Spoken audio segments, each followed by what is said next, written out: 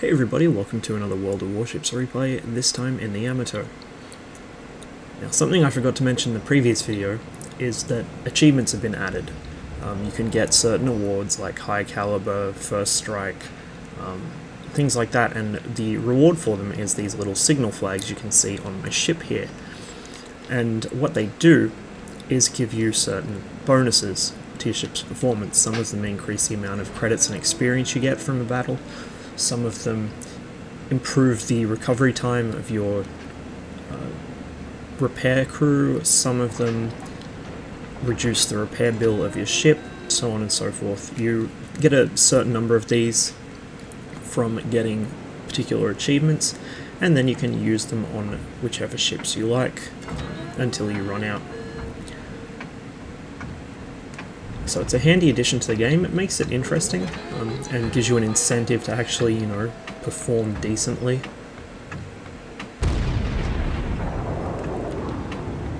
Now, one other thing I didn't mention is that the update broke two things. The first thing it broke was the aim mod, so now Puppy battleships seem incapable of hitting anything at long range. I wonder why.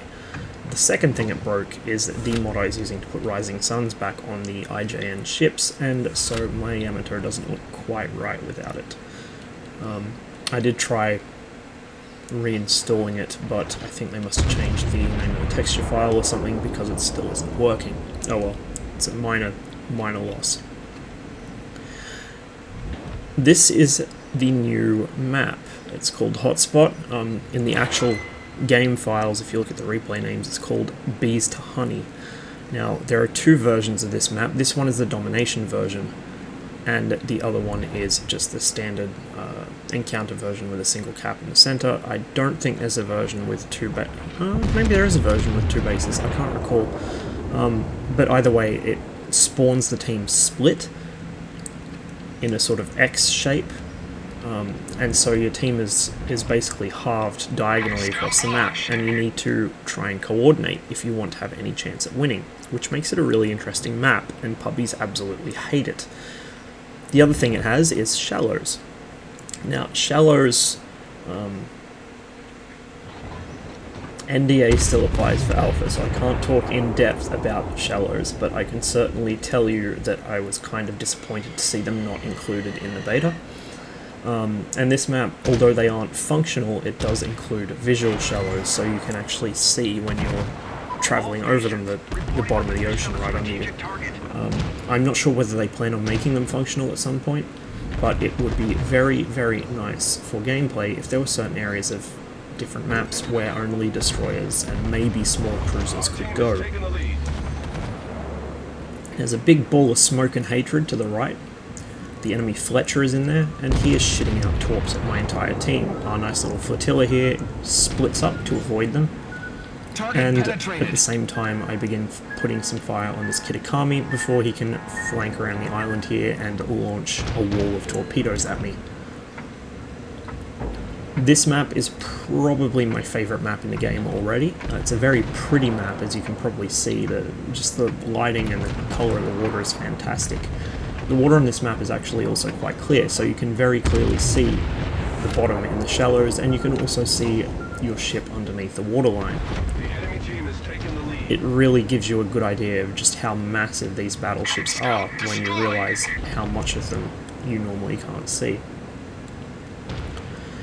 Now, our team has captured the southeasternmost point, and we're capturing the central point, but this Kitakami is going to try and get that southeast point. We've got nothing there to stop him.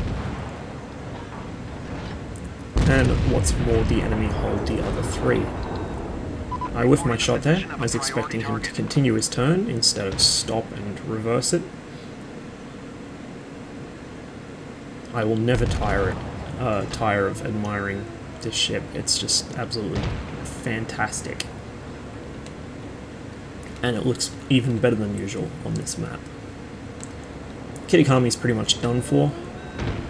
I get ready to fire my final salvo at him, but he goes down as soon as I do fire. The Fletcher has been dealt with.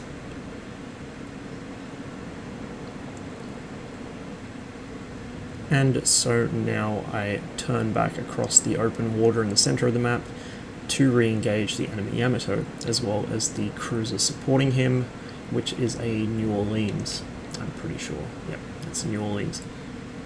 There's a destroyer off to my left. It's a Benson, however he's also quite close to one of our cruisers, as well as a friendly Benson. He's got torpedoes in the water around him. It looks like our Benson might have launched at him and missed. Now he's not a big threat to me. At this kind of range he is not going to be able to hit me with his torps, but I decide to launch a couple of shells his way just to put the wind up him.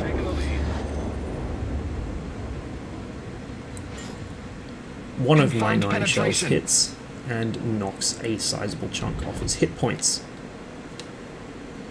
All stations requesting fire on the designated target.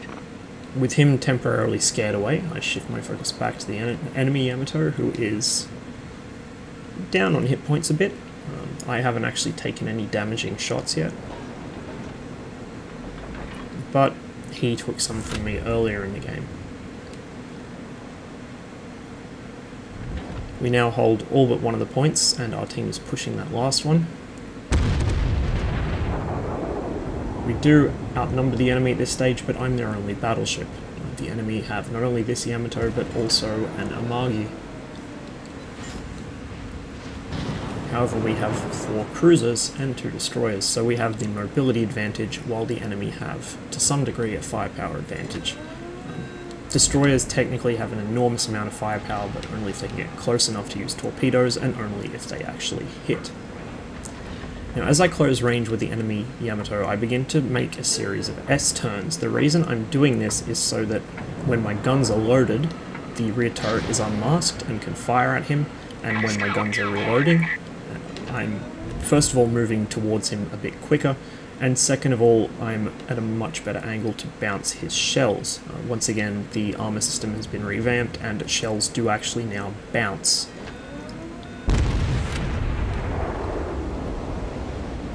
Which you will see quite a bit of in a moment here.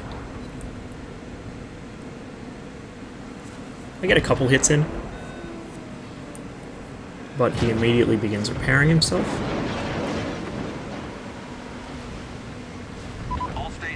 I'm not too worried about the New Orleans for now. The New Orleans is not likely to do much damage to me unless he gets very, very close, but the Yamato is a serious threat.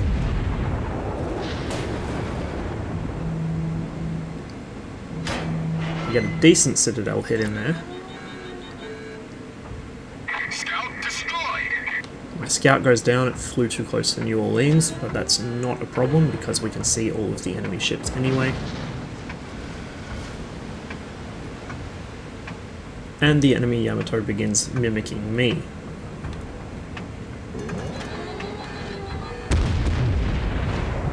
He turns to unmask his guns. Gets hit a couple times and obviously changes his mind, begins to turn back towards me. And any moment now, we're going to be in secondary range. Because I still have the hit point advantage over him, I'm confident that I can take him out before he kills me, and so closing to point-blank range is going to hopefully work out in my favour. Get another Citadel hit in there, and now he's very low on health. My main problem now is just making sure I don't let him ram me. Our victory is in sight.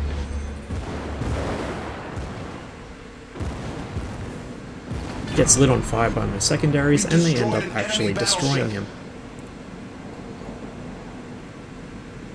Meanwhile, my teammates have dealt with the Amagi, and so all that's left is the Benson somewhere else on the map, and this New Orleans. But we're up on points, and so we've already won.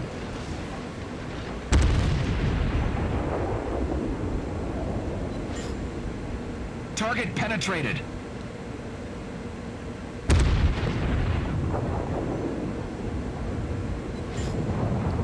I pick up a high caliber in the process, and that's the end.